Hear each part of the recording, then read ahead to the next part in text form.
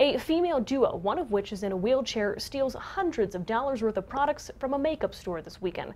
The store manager tells us there was nothing she could do to stop it and that it wasn't the first time. News 13's Jackie Kent shows us the video. You will get caught eventually. We'll have you on video. We'll identify you. A message from Albuquerque police to two women who took nearly $800 in makeup. It happened in less than 20 minutes at the Ulta store near Paseo and Wyoming on Friday.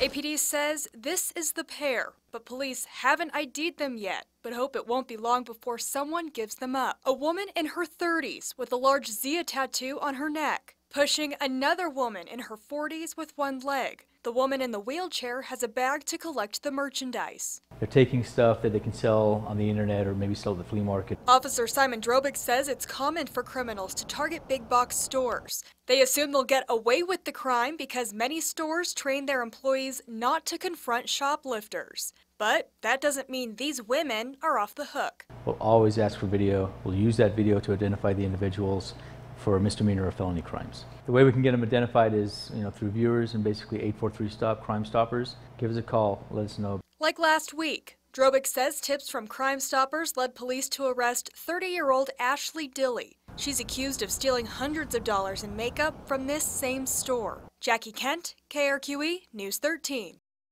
Now, APD says this duo stole from the same store just a couple months earlier, and at that time they had a man with them. All of them face felony theft charges.